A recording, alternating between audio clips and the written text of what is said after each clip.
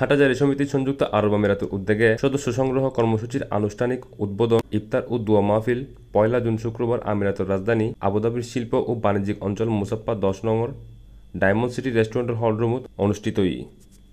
হাটাজারি সমিতির সংযুক্ত আরব আমিরাতের সদস্য সচিব মোহাম্মদ জামাল উদ্দিনের সঞ্চালনায় পবিত্র কোরআন থেকে তেলাওয়াতের মধ্য দিয়ে অনুষ্ঠান শুরু হয়।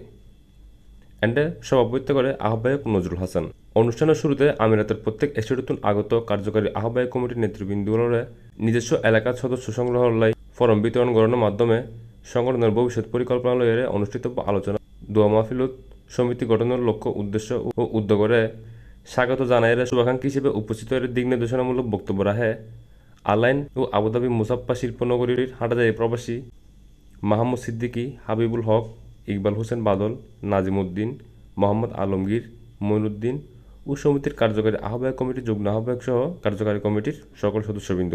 প্রত্যক্ষ বক্তব্য হতামি দেখেন হতায় উঠেছি যত বাধা বিপত্তি আয়োগ না কেন আর সবসময় স্বচ্ছতা এবং নিরপেক্ষতা দেখুন ইয়নে আর সমিতির ভবিষ্যৎ উজ্জ্বল হব।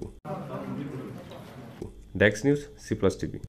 হ্যালো দর্শক, ভিডিও ইভেন নিচে সাবস্ক্রাইব লাহা উগা লাল বাটন আছে, ইবেত ক্লিক করুন আর সাবস্ক্রাইব করুন আর ইউটিউব চ্যানেল। আরা সাগাইয়া হতা হই।